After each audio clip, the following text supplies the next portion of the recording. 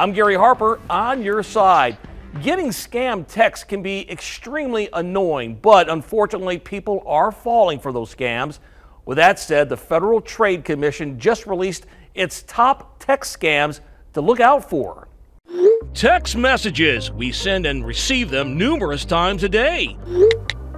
But what about text messages trying to scam you? Chances are you received at least one of them, and according to the Federal Trade Commission, these are the top 5 text scams that were reported to them.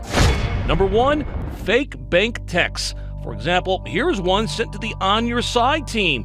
It states, "You made an attempt to change your debit card. Wasn't you?" And here's another one reportedly from Wells Fargo indicating your account has been locked. In both scenarios, the scammer wants to scare you into clicking the links.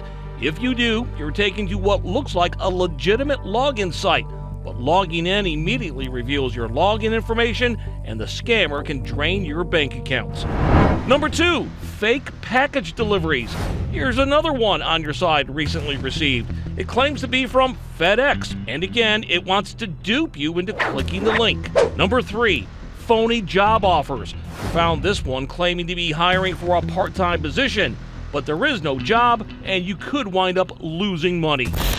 And finally, fake Amazon security alerts. On Your Side received this one saying a login attempt to your Amazon shopping was made from an unknown browser.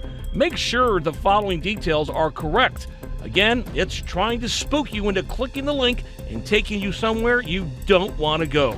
So the next time you get a text and it's from someone you don't know, think twice about being tricked into clicking on something you don't want to click on.